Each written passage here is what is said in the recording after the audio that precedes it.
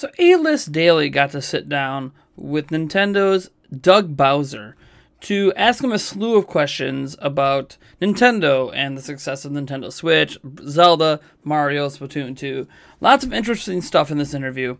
But what really caught my eye, what I want to bring to your attention, is how third-party support from indie developers all the way through AAA developers has evolved since the Nintendo Switch was announced and had its full unveiling back in January. So here is how A-List put the question to them. So last year, after some people were counting Nintendo out after the Wii U, but the Switch is clearly an early hit. What went right this time? Doug Bowser responds, "Well, we're pleased with the results so far. There clearly is demand for the product, and we think it's a combination of factors. First of all, it's the uniqueness of the platform itself, that it's a home console that you can pull out and take on the go and play in a variety of different styles. Then there's the ability to play in different modes with different controllers and with different numbers of players. When you get to the portable nature of it with tabletop mode, you can stack a number of Switches around the table so everyone can compete against each other with different perspectives either on one device or each of their own respective devices. That unique playing proposition is what's been driving the demand to this point. And then it's about the great content. It started with Legend of Zelda Breath of the Wild, which was attaching pretty much one-to-one to every unit sold. And then it continued on with titles that we've launched since then, like Mario Kart 8 Deluxe. So it's the combination of unique hardware propositions and some great games that people are looking forward to playing." A-List goes on to ask them, EA has a separate team working on a special FIFA soccer game for Switch. How is the early success of Switch getting third-party publishers interested? Doug Bowser responds, back in February, we announced that we had 70 developers or publishers building 100 games. Since that time, each of those numbers has more than doubled, and it runs the gamut from indies all the way to major publishers. At the E3 press conferences, with the exception of Sony, everyone mentioned Nintendo Switch. Even our friends at Microsoft talked about some of the crossplay opportunities. That's an indication of support, and we thank them and we look forward to it.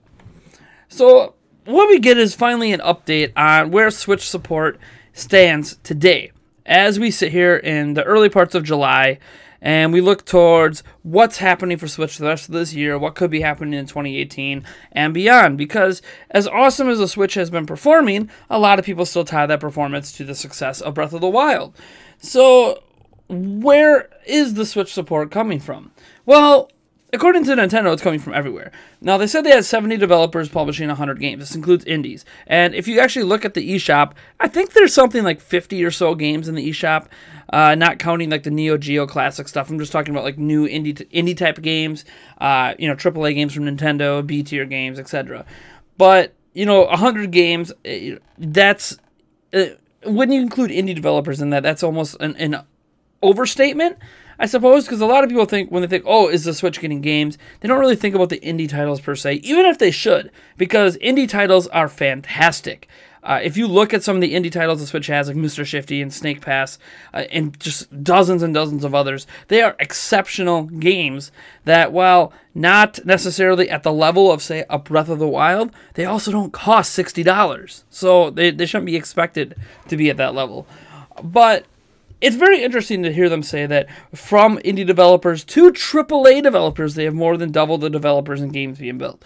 That means, at least at the time of this interview, which I assume happened back during E3 in June, it was said that basically the Switch has more than 200 games in development from more than 140 different development studios. And here we're talking about third-party studios. We're not talking about Nintendo's internal teams. That's good. Even if it turns out that 175 of those titles end up being indie titles, it's still really good news that the Switch is going to have a continuous stream of content, even if a lot of that content is digital and in the indie scene. It's still a good sign for Nintendo that they are getting this support. Now, obviously, we here at Nintendo Prime care deeply about major AAA third-party support, And still, we don't know what the Switch is going to have on that front, right? We know about a game it's getting from Ubisoft and Starlight. We know about, NBA 2K, which I'm very interested to see how that performs, because to this day, I still have not seen 100% footage of what that game looks like on Switch. So I'm really interested in what it looks like, how it performs in the market, because according to 2K, we are getting the full version of 2K18, not kind of a watered down version that we're getting of FIFA. Even though it's fully customized and looks better than I expected it to look, it doesn't use a Frostbite engine, it's missing features, and that's not what's happening with the 2K18. It's the fully featured game. So I'm really interested to see how that does. I am interested, believe it or not, to see how Skyrim performs, because these kind of games performing well, setting aside FIFA, these games that are actually putting like big efforts into making them look good, making them run well, and making them have feature parity with other versions of the game.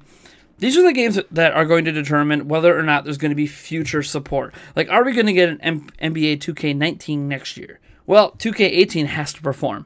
Are we going to get potentially Madden? Well, FIFA is probably going to have to do well. And I know that's kind of hard to say. FIFA's like the most popular soccer game in the world, but I still don't think Switch users are getting the true treatment from EA that we deserve, even if it turns out the game is better than expected. And yes, it might be the greatest handheld FIFA game of all time, but listen to what Doug Bowser said. This is a home console that you take with you on the go.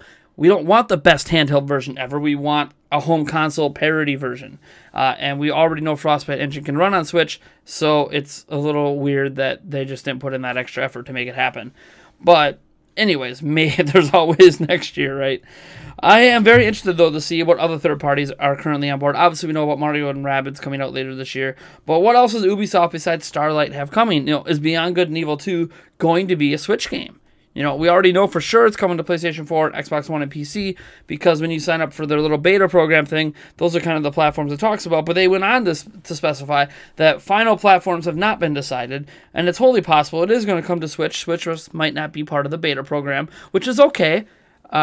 Or maybe isn't part of it at this time. And we get Beyond Good and Evil 2 is still, 2-3 years away from even seeing the light of day in terms of an actual release. And that's assuming this doesn't happen like last time, where we got a cinematic trailer and then the game vanished for like 10 years.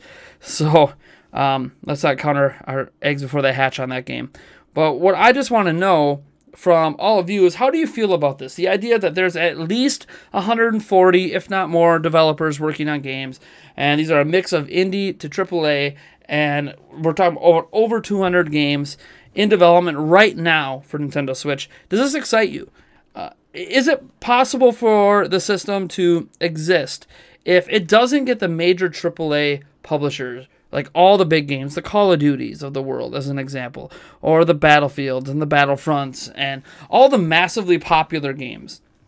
If it doesn't get those, is it okay for the Switch to kind of exist as this machine that gets collaborative third-party games like Mario and Rabbids or Fire Emblem Warriors, or even a port of Hyrule Warriors, etc.? So you get these collaborative projects with a few trickled-in AAA games, like what we're seeing now, NBA 2K, and we're seeing it with Starlight and whatever that other game is, FIFA, and of course Skyrim.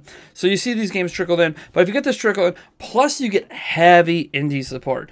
And if there's one thing I appreciated about the Wii U, it had solid indie support, but I already feel like in this short lifespan of the Switch, we have had a higher percentage of high-quality indie games coming out at a very consistent pace. And I want to know if that's good enough, if this kind of direction for the Switch is good enough for you. Obviously, I have my reservations. I think Nintendo needs to find a way, whether it's paying them to do it, to get major third-party games on the platform. So I think at the end of the day, we all want all the games on Switch, right? Every third-party game that's multi-platform, we want on Switch. All the indie games, we want on Switch. We want everything. And we know reality is that's never going to happen, right? Not as long as PlayStation 4 owns the market. Not as long as the people who own PlayStation 4s and Xbox Ones continue to buy like 20 games a year. We need to start looking at What kind of market can the Switch create for itself here? Now, I've argued in the past, and you can see it in the video above, that the Switch has a pretty hardcore market, and I still stand by that today, despite some people who made some valid counter arguments. And maybe I'll do a follow-up video to that in the future. But I just feel like Switch's audience is in a good spot right now, and I feel like we're not just the Zelda audience, right?